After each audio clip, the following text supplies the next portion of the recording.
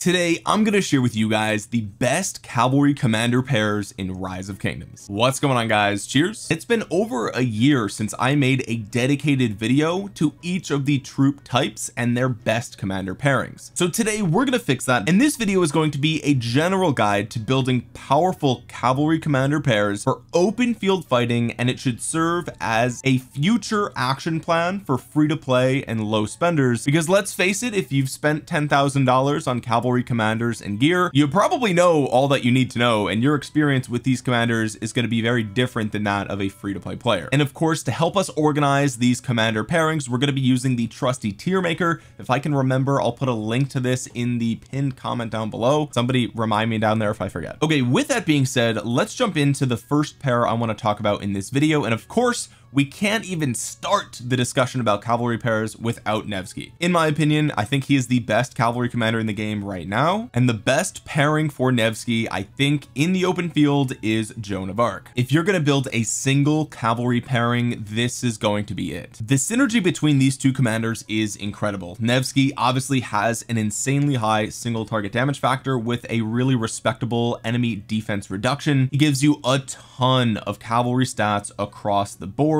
attack, health, defense, and he even has some extra health on his expertise as well. He's boosting his army's skill damage by a pretty significant amount, and this pairs very well with Joan of Arc. Now, unfortunately, I don't have enough commander sculptures to go all in on Joan because I'm saving for infantry commanders, so we'll talk about that in another video. Make sure you subscribe to the channel and consider clicking the bell to be notified when that video goes up soon. But Joan of Arc is giving Nevsky the AoE that he desperately needs, and she's giving him a lot of it. She's also giving her army and two nearby armies a really solid 5% damage bonus and rage for the next 3 seconds, so that's 60 rage total. On top of that, she's giving Nevsky even more health and attack for cavalry, some normal attack damage as well, more cavalry damage, and the expertise is crazy. 5% more damage, 5% more counterattack damage. But the part that makes Joan of Arc incredible with, well, really with anybody, but specifically with Nevsky, it's the fact that her 4th skill causes her primary skill to trigger twice. That's a 2000 damage factor AoE with the buffs that come with it that fires twice. And remember,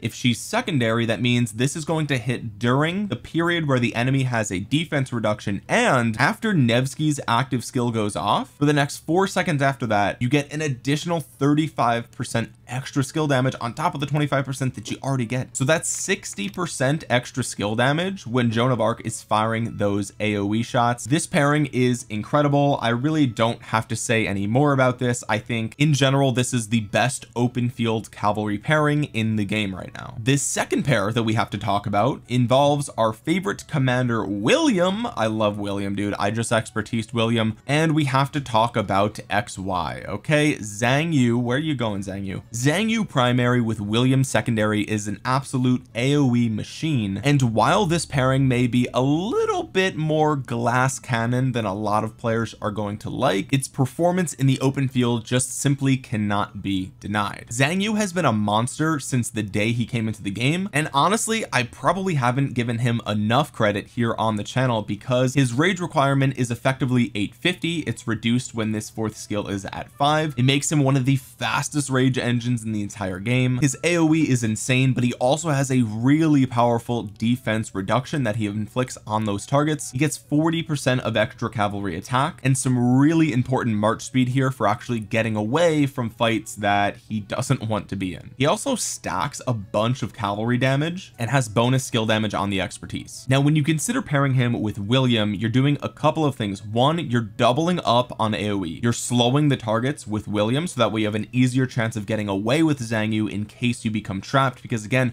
this is a pretty glass cannon march. You do get 20% of defense when your William's active skill hits a target, but other than that, you really don't have that much tankiness on this build. So you do have to play very strategically and careful, but you're getting bonus damage outside of your alliance territory. You're getting some extra march speed here. You're gaining even more cavalry attack. You're dealing a ton of damage to surrounded enemies. And finally, this is another march that's going to give your allies bonus rage. So between both of these marches, they're going to be feeding each other rage as long as they're within close proximity to one another. And I would recommend doing that. You don't want to have a single march getting caught in the open field. But these two pairings, I think, are not only the best cavalry commander pairings in the open field in the game, but they're some of the most powerful open field commanders in the game, period, regardless of troop type. As an infantry player, I'm extremely jealous of Joan of Arc and of Zhang Yu. I wish we had AoE like this. All we have is Guan and Scipio. Meanwhile, cavalry get 4 incredible open field commanders. Now, an important thing to know is that when you're building these pairs, they're not set in stone. If you want to go with something like this, you absolutely can. If you want to go with something like this, you absolutely can. It depends on the particular scenario that you find yourself in when it comes to war. But again, this video is general advice that will apply for most scenarios, and I think these are the ways that I would personally build these 4 commanders. Next, let's talk about pair number 3, and I'm going to bring back a pair that a lot of y'all are sleeping on. A lot of y'all are forgetting about the Attila Takeda dominance. Okay, yes, we're talking about open field cavalry commanders, and yes, we're talking about Attila Takeda. Why you guys sleeping on Attila Takeda? Listen, Attila and Takeda have been a tried and true march in Rise of Kingdoms for a very long time. They are a match made in heaven. They both pair together so incredibly well that they're basically glued at the hip. Now, of course, you could do Attila Nevsky. That's definitely common, but for open field fighting, you might look at this pair and think that it's sort of outdated. It's kind of old. It's kind of last year's news, and I understand that, but one thing is true, and this is just a fact. Attila with Takeda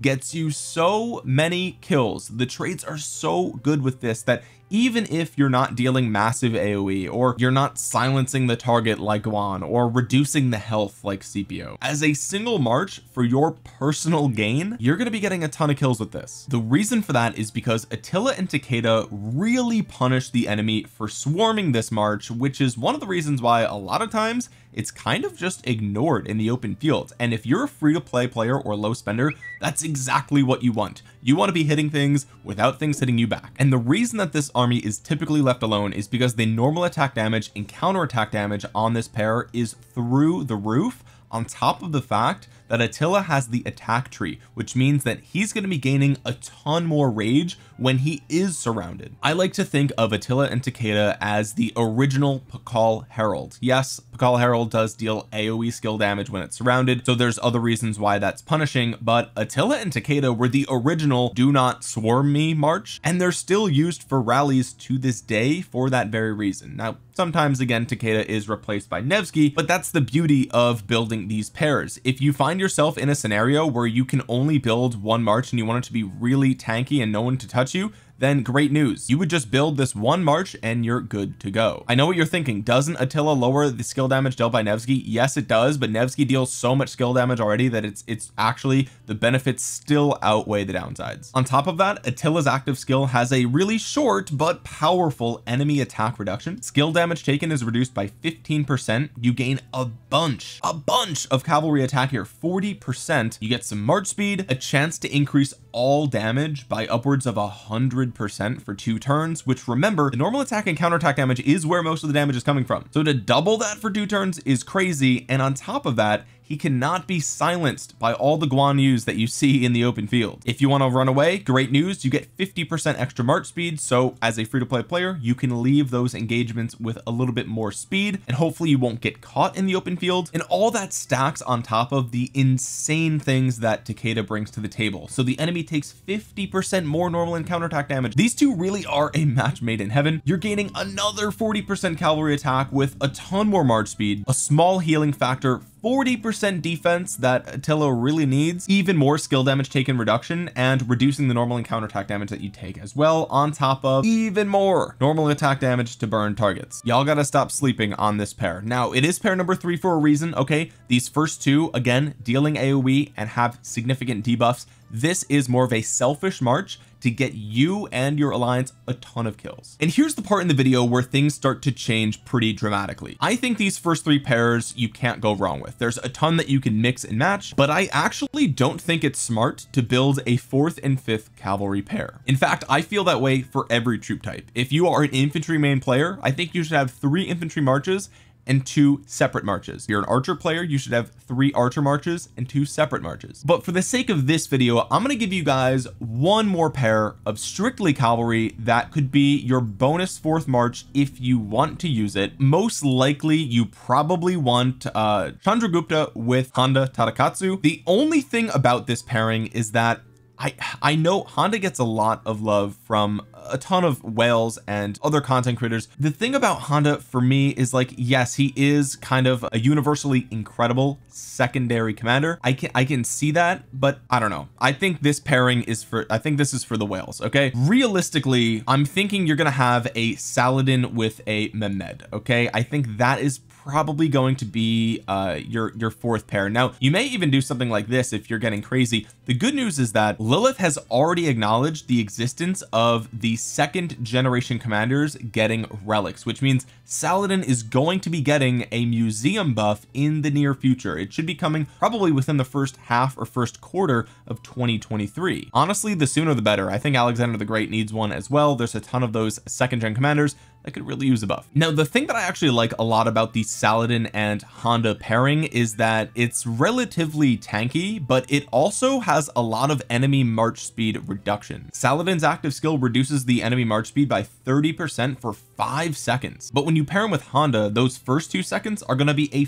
50% march speed reduction, and Honda gives you AoE. He gives you like 50%, 40% extra attack, a bunch of bonus march speed, extra skill damage, extra troop capacity, a little bit of tankiness for the first hour. Really, the existence of the Saladin Honda would be to slow down whoever you're going to hit, and then you're going to swarm them down with your Nevsky, Zangyu, and Attila marches, and they're not going anywhere because of this Saladin Honda. Okay, so as a fourth pair, it's more of utility and support, and I do again think that your fourth and fifth marches should be one of each of the other troop types. So your fourth pair, in my opinion, should actually be Guan Yu with Scipio Prime. This pairing doesn't really need that much of an explanation. Both these commanders have 2000 damage factor AoEs. You're getting the silence from Guan, you're getting a massive health reduction from Scipio. They're giving each other a ton of bonus stats. Guan has additional healing factor. He gains more skill damage when he gets a shield, but Scipio is going to give him that shield. He gains infantry health, they gain some march speed. They also have the skill damage bonus on Scipio's expertise. He also increases Guan's rage regeneration. As a single infantry pair, this is the best way to go in my opinion. Even with Sargon and Tariq coming out, I apologize if I'm pronouncing that wrong, but even with those two, I still think that most likely your best single infantry march is Guan Yu primary, Scipio secondary. It's just incredible. It's a match made in heaven, and you even don't even have to expertise Guan if you don't want to. You could try to do a 5-1-5-5 Guan, and I think that might be a good way to save a ton of sculptures, especially if you're not an infantry main and you just have average gear on them. And the final commander pair that I think you should have is an archer pairing with Boudica primary and Yi Seong-Gye secondary. Now this is probably a little bit more controversial than the Guan Yu Scipio pairing, but the reason for this is that you probably have Scipio expertise, and this is just the easiest, fastest, and most reliable way to get him on the open field with a pairing that is exceptional. The debuff that Boudica provides with the skill damage taken increase is huge, on top of the fact that Yi Seong-Gye is going to deal a massive amount of AoE damage, plus he gives a rage engine to Boudica, which she really wants to fire off that debuff and that insane single target damage factor. There's also a bunch of stats here for both attack and defense, and there's also the relic on Yi Seong-Gye that gets him a little bit of extra defense as well. Plus he gives you 50% more skill damage. I think it's 55% with the relic, and that's just going to make Boudica's skill damage even more powerful. That's going to make the fact that they take more skill damage insane as well. You're also dispelling control effects, and there's just a lot to love about this pairing, and it's very simple to build because you probably again already have that Yi Seong-Gye. If you wanted to get fancy with this last march, there's a couple things you could do. One, you could do Artemisia here. This is going to make the pairing a little bit more tanky. Okay, it's still going to give you some AoE, and the self silence that Artemisia has is most likely going to be dispelled by the expertise on Boudica as well. So this is an exceptionally good pairing if you actually have the Artemisia. Or finally, you could do a Nebu secondary to your Boudica. This is sort of a middle ground. It's not as tanky as the Artemisia, and it's not as glass cannon DPS as Yi Seong-Gye. It's sort of right in the middle. Okay, Nebu's 5 target AoE isn't as good as Yi Seong-Gye's, but it is still really nice. He gives you more defense and march speed than you get from Yi Seong-Gye. He just doesn't have the rage engine, but he does increase all damage by 15%, which is crazy, and you're reducing the target's rage, so